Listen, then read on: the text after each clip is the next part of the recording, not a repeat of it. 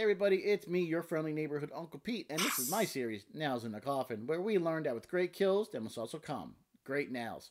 Welcome back to my channel, or welcome to my channel. If you're new here, you can read what Nails in the Coffin is all about in the section down below, because these videos really aren't film reviews.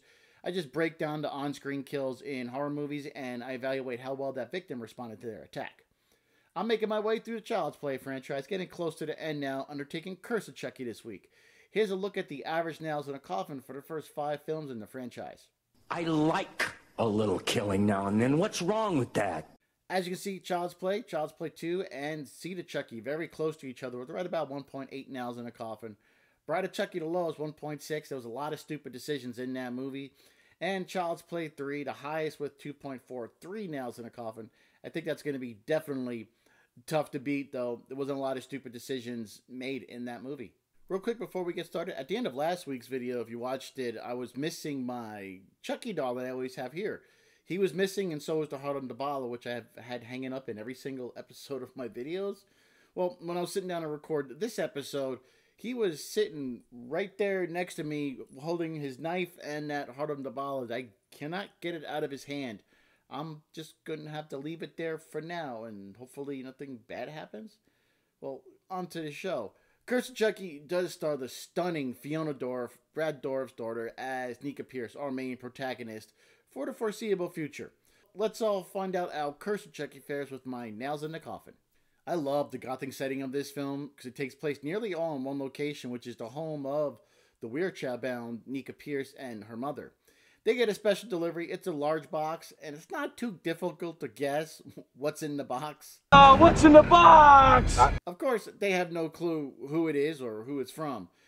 Nika says Alice, her niece, is going to love it because she plans on giving it to her. However, the mom throws Chucky in the trash, and I don't think that's going to work out well for anybody.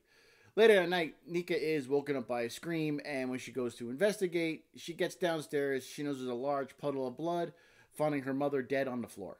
Nika's mom was killed off-screen, and off-screen kills don't get nail ratings because there's nothing for me to evaluate.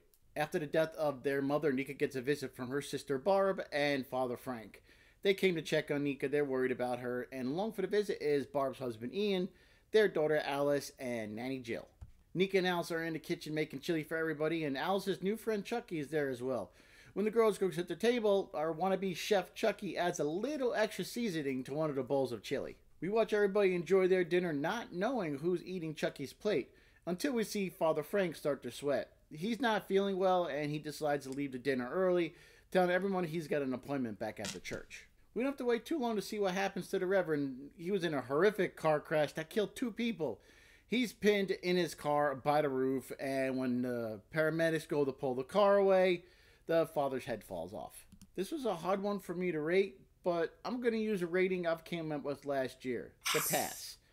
I haven't used this one in a while. It's for one of those kills where the victim was 100% innocent and did nothing wrong, and they had no opportunity to defend themselves, combined with if we don't see enough of the kill to make an accurate rating. Granted, he ate chili, he got sick, we didn't see the accident. Not enough to go on, but I still want to give him a rating since he did survive for a little while after the accident. So the Padre feels like definitely a good candidate for the pass rating. Our next victim is Nanny Jill. Chucky sneaks into her room just in time for a hanky-panky cam show with the lover Barb.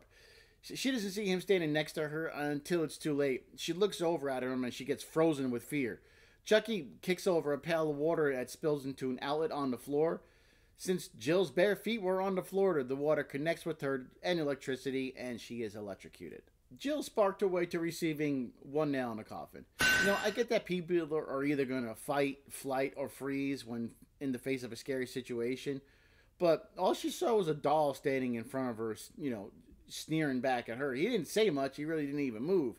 I don't see why Jill didn't jump back, pick up her feet, scream, or do anything for that matter. Even after the electricity hit her, I would think like reflexes would snap her back, really, especially the way that she was positioned. You know, freezing happens a lot in horror movies, and it's never a good thing. I understand it might be an intuitive response, but, you know, when you freeze and do nothing, that's just a surefire way to only get 1 nail in the coffin. Jill's secret lover, Barb, is Chucky's next victim. She's up in the attic looking for Alice, thinking she's playing hide and seek. But when she looks at Chucky, she notices something, and she peels the plastic back off on his face, and we get revealed that it is stitched up Chucky. When she checks on him again, Chucky scares her by biting at her, sending her flying backwards onto the floor. Chucky jumps down and runs at Barb with a knife in his hand. He holds the knife up to her throat, threatening her, and Barb is just frozen. He tells her that Alice is his now, and then Chucky takes a knife and stabs Barb right in the eye, killing her. I'm only going to give Barb one nail in the coffin. Similar to Jill, she froze and did nothing at all. Even after the moving doll tells her that Alice is his, she does nothing. No preservation to protect her daughter or even herself. She just pretty much just let him stab her in the eye with zero resistance at all. Didn't put her arms up or nothing. Yeah, that's a one nail in the coffin kill all day long. After finding what happened to Barb, Nika's terrified and she makes it to where Ian is sleeping and wakes him up. She tells him that Jill and Bob are dead and Alice is missing. He gets up, goes looking, finding the bodies of Jill and his wife. He gets Nika, carries her downstairs and puts her back in her wheelchair. Then they get to the garage where Ian leaves Nika there so he can go look for Alice. But before he leaves, Nika wants him to stay the hell away from Chucky. So Chucky then traps Alice in the garage. He starts the car so the room starts to fill with that noxious gas. She's able to grab an axe, break the car window, forcing Chucky to turn the car off. But then he swallows the keys to the car. Ian returns and sees Nika with the axe, now thinking that she's responsible for the death of Jill and Barb. So Nika's trying to explain what happened. Nina doesn't want to listen. She has an attack in her breathing due to her condition. She needs an injection under her ribs and she's begging for Ian to help her, but he ignores her pleas for help and she then passes out in her wheelchair. When Nika comes to, she's duct taped to a chair and Ian asks her what she's done with Alice. Nika says nothing. She can prove what happened and Ian says he can do that as well and he puts tape over Nika's mouth. He's watching the footage from the nanny cam he had put in Chucky earlier, and once he switches to the live feed, he sees Chucky enter the room he's in with Nika. He gets up, but Chucky pushes Nika's wheelchair into him, knocking him down. And Chucky slowly walks over to Ian, who's still dazed from the fall. Before Ian could do anything, Chucky takes an axe and cuts off Ian's jaw, killing him. Ian is only going to get one nail in the coffin, and for the same reason as Jill and Barb. No one did anything to protect themselves. All three of these kills so far was if the person forgot they had arms or how to move. None of them did anything at all to defend themselves. They just screamed, froze, did nothing, tried nothing. If they at least tried something in the face of danger, they could have gotten a little bit more. But when you act like this, you don't do anything at all, you're only going to get one nail in the coffin. Before we get to the final kill in Curse of Chucky, Nika and Chucky have a really fun fight. First, Chucky runs to her with the axe, but she takes a blow to her leg and feels nothing. Nika then takes the axe out of her leg and she swipes it at Chucky, removing his head. But there's no blood and guts this time, which is very different from Chucky's past injuries. While Nika is bandaging up her leg, Chucky gets up and puts his head back on, so he definitely has some new tricks up his sleeve. He runs over to Nika, grabs a wheelchair, and pushes it down the hallway. He crashes the wheelchair through the banister, and Nika flying down over to the first floor. This all leads to a final standoff between Chucky and Nika, where Nika gets the better of Chucky for a moment and she stabs him in the back. But like before, there's no blood, only stuffing. Just then, a police officer shows up. Once he gets inside, he sees the carnage all around, and anybody would think Nika was responsible for everything, and she's taken away.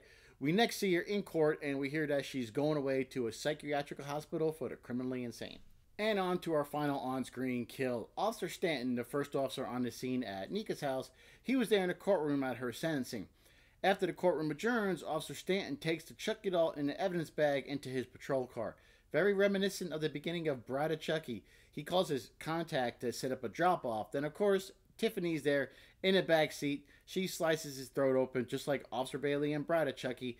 And then Tiffany looks in the bag and asks Chucky, who's next? The final set of nails are Officer Stanton's, and I'm going to give him the same rating I gave Officer Bailey. He gets one nail in the coffin. They died in pretty much the exact same manner, with only a few differences, just Tiffany's location. But as you know in this series, I grade law enforcement officers tougher than the regular civilian because their training involves being in life-threatening situations. That's why I grade him harder, and he was a crooked cop selling evidence in a murder trial to a complete stranger. He was doing shady stuff and had no situational awareness at all. This is 100% his fault, and in law enforcement, it's kind of important to have situational awareness. He sucked as a cop and as a person. One nail in the coffin. Let's wrap this film up. Tiffany makes a drop-off at the post office, sending Chucky to his next location. That location is Alice's grandmother's house where she's staying. She's happy to see Chucky, and as the movie ends, they start to play Hide the Soul. But before the screen cuts to black, we get a quick glimpse of Alice's grandmother with the plastic bag over her head. Again, she was killed off screen. We didn't actually see what happened, so I can't give her grandmother a nail rating. We're not done quite yet. There's an end credit scene, something you don't see too often in horror movies anymore. Tiffany must have made another trip to the post office because Chucky gets delivered to this guy's home. He brings the package inside, puts the box on the table to go answer the phone. Now, when he's on the phone, a knife bursts through the pack and Chucky starts cutting it open. And as the camera pans around, we see a certificate from Kent Military Academy, a picture of Kyle, and a picture of Andy and his mom. And Andy is still being played by Alex Vincent. Chucky sits up from the box with a scowl on his face, and when he turns his head, there's Andy with the shotgun pointed right at him. Chucky can only say Andy as the shotgun is fired point blank at Chucky's head and the screen cuts to black. There we go, ladies and gentlemen. Those are all my Nails in a Coffin 4, Curse of Chucky. Here's a summary of all the nails I've awarded.